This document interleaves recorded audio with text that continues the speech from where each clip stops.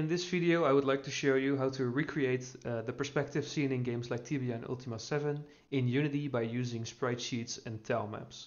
So let's start. Okay, so all I've done so far is create a new Unity 2D project, and I've imported the assets, which I will link in the video description. And since we're going to work with pixel art today, we're going to have to adjust some of the import settings. First of all, we're going to set the pixels per unit to 16, set the filter mode to point, and also disable the compression. And then for the sprite sheets, we want to set the sprite mode to multiple. And then we're also already going to slice the walls first. These are going to be 32 by 32.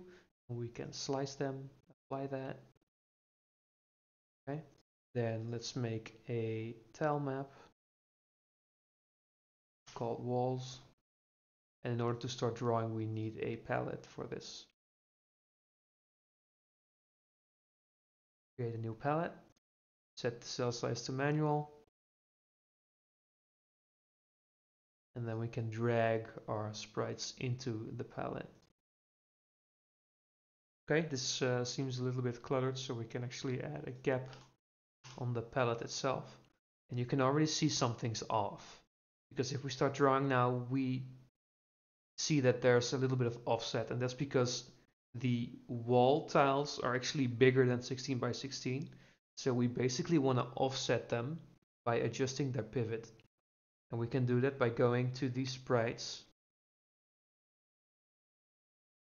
And then we slice them once more, but now we're going to define a custom pivot. And it's going to be in the middle of the bottom right 16 pixels of each sprite. So if we slice now, you can see that each sprite has its pivot in the bottom right 16 pixels. And if we apply this, you can already see that when we start drawing now, it's exactly as we expect it to be. The only thing off right now is the ordering of the sprites in the tile map.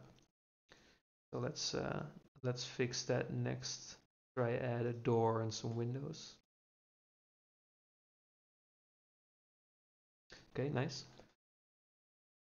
The order is still not correct. We can fix this by going to the tile map and setting the sort order to top left, and it already renders like we expect it to render.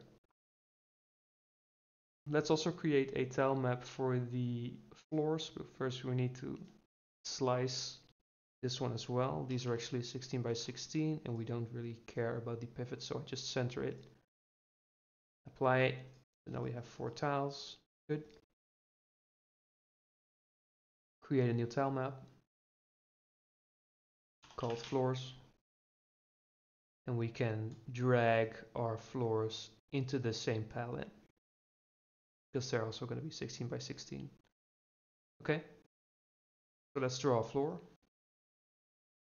And to fix the ordering of the tile maps, we need to set the wall tile map ordering layer to 1 because we want the walls to have priority over the floors.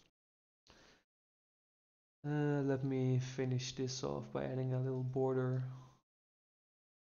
like this. Okay, so that's basically all there is to it for the tile maps. Though at some point in your game you're going to have entities walking around. So let's see how that goes right now.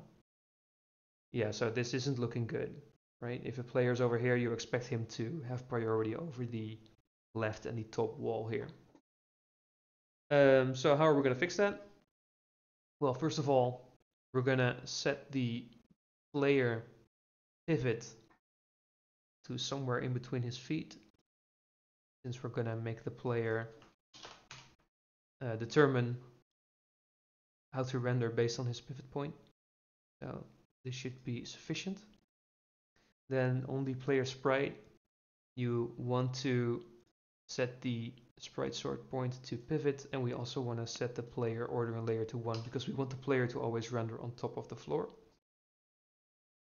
Okay, well, still not exactly what we're looking for, and that's because we need to define the project settings of how this game is gonna determine which sprite has priority over another when we're talking about rendering. And we can do that in the project settings. And then go to graphics. We're going to define our own sort axis. So you're gonna have to select custom axes, -1, 1. That's good. Still doesn't do what we want it to, and that's because we still need to set the walls tile map mode to individual. We want each individual cell to determine, based on its pivot point of the sprite, if it should render on top or below.